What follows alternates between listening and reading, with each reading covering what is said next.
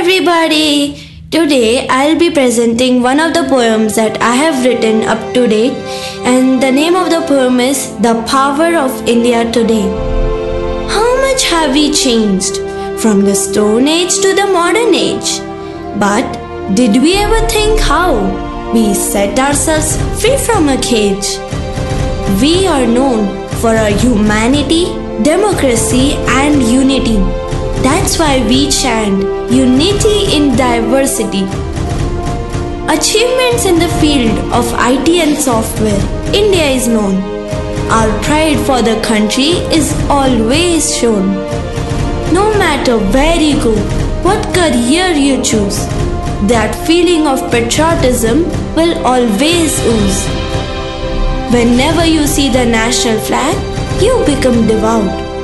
Saffron, blue, white and green is all you think about. Our freedom fighters died and saved us from harm. That feeling of nationalism is their charm.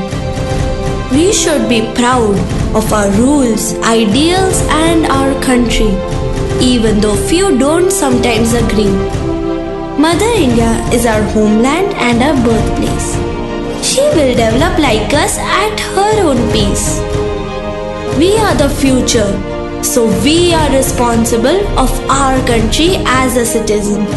So stay happy and work as a patriot, cause we have a civilization to run.